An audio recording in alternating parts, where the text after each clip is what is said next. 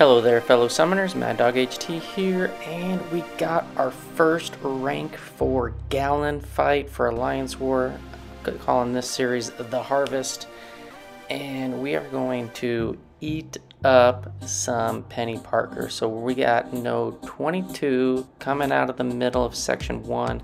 It's got Hazard Shift, Incinerate, and Shock, Aggression, Prowess, Insult to Injury. So, you know, insult to injury, we have to be mindful that if we get an Incinerate or a Shock on us, that our parries can fail. Aggression, Prowess, we just want to make sure that we're, you know, fairly consistently hitting to keep those down, just in case, you know, if you do get tagged, you don't want the Prowess on the special to build up and just do tons of damage even into the block.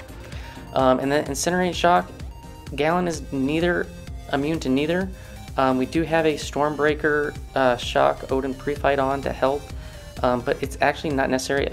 I mainly had this on there for another fight that I will be taking, and it'll be uploaded here in a bit, with the resistances that can be built up, and I can build up all of his harvest charges so quickly with Peni Parker by hitting into the block.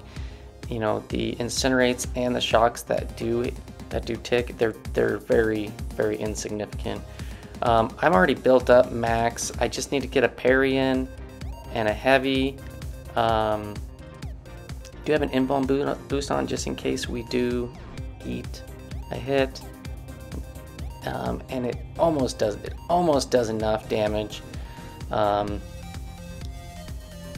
not quite enough. If we would have done a special too, maybe it would have been a little bit more damage, but a couple more combos and Peni goes down very, very easily. Galan is a monster. Can't wait to showcase some more fights with him. Thanks for watching. Hope you enjoyed, and I'll see you guys in the next one. Peace.